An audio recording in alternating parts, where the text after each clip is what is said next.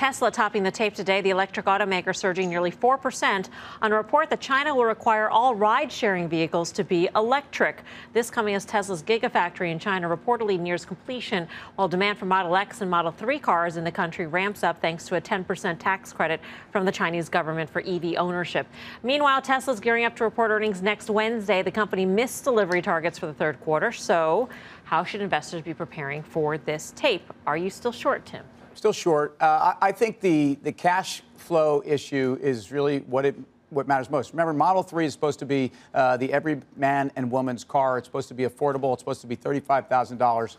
And it seems to me that that's not something they can do. They've never been able to produce this car comfortably and profitably. And then the S and some of the cash cows, I think we've seen demand year over year come down dramatically. I don't think right now that Tesla is the savior for China. And at a time when I think China is looking to establish their own players in tech land, I don't think they're going to be giving away the farm to Tesla. And in fact, I would argue at a time when we're having a major standoff with China on technology and the 21st century, I don't think they're going to be backing Tesla in a way that means demand in China. I would agree. I mean, I agree with you. I mean, I agree that China probably has its own interests in perpetuating and helping its homegrown industry. But at the same time, Tesla is one of the few companies let into the country without a joint venture, right? I mean, it has a gigafactory in Shanghai, and it didn't have to partner with anybody for it. Well, that's pretty extraordinary in terms of just the signaling to the world of letting Tesla in. And China's done a good job of letting people in who they've wanted to,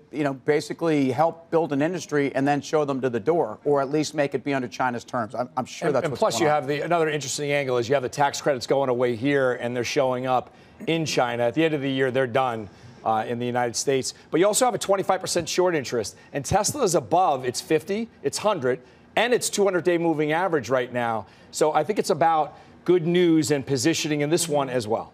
The question is how much of what might be coming that's better is already priced in. We had that June 3rd low at 176. It's trading at 250, or 45% off the low. At this point, I think you fade it. I agree with Carter. I mean, listen, and Steve makes a great point. I think that's what Tesla has going for it is 36 million shares or so of short interest, and people are covering. October 3rd, this stock looked like it was going to go down below $200 when they reported those delivery numbers. The stock was down 6%. It got a lifeline over the last couple days. That's great. But into October 23rd, if this stock continues to levitate, I think you get out. And if you're aggressive like Tim, I think you can play from the short side. Absolutely. Would you play from the short side? I mean, you said if you had to be directional, I'd rather be short than long. Wow. What will cause you to reevaluate your short at this point? They need to show that they have a sustainable business without capital markets being wide open for them and not caring about profitability, this is a long-term short, corporate governance. Yeah, this is a structural short. This is a company that I think has significant issues in terms of their ability to do what they said they're doing. It's not about the technology. It's a beautiful car, by the way. And Elon Musk is somebody that's done a lot of great things for this country. But I still have major issues with the governance and the disclosure and the level of transparency around this company. Yeah. There was a great Vanity, I'm predisposed to read the Vanity Fair. I know. I like the long-form articles. It's obvious. Well, I take that as a compliment. It is. And I know it's not meant to be, but I'll take it that way. I like the map. There was a very interesting piece about, Mr. Musk and what's going on. And if you read that, you're saying to yourself, not only is this a $200 stock, it's probably a close to a $100 stock.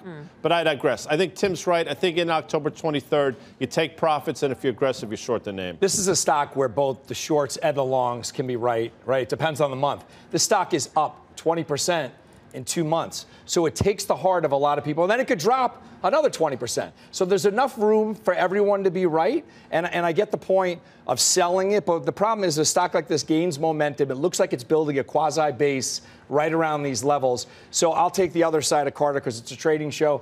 Forced to pick, I'd rather be a buyer than a seller now. That's a would you rather. Oh, it's a trader to fade it? I can't. The game starts to creep up on me. That's a would you rather. They can be very confusing. I still think if there's a closing point here, or maybe this won't be the closing point. I don't think the stock price reflects anything.